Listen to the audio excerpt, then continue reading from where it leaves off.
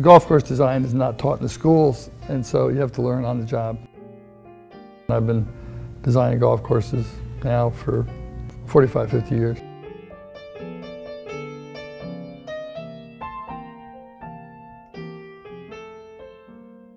Prior to Hurricane Katrina, City Park was considering remodeling 2 of the golf courses.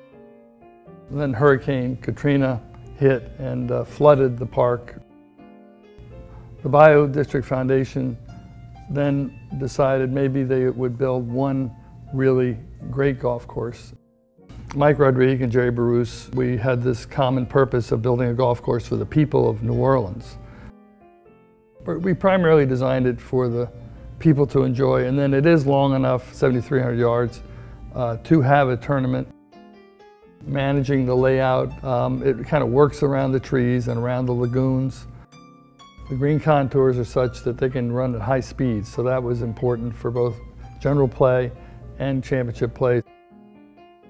Because the site is really unencumbered by housing or anything that really distracts the eye, and the oaks and the lagoons and the green grass and the sand and the bunkers, gives you a wonderful feeling. East Lake, along with Torrey Pines and Bethpage Black and Bayou Oaks, are probably the most important projects I've worked on because they had much more meaning than just golf. Because they're going to use golf as the centerpiece and the catalyst for job creation and for funds to help the local people elevate their lives.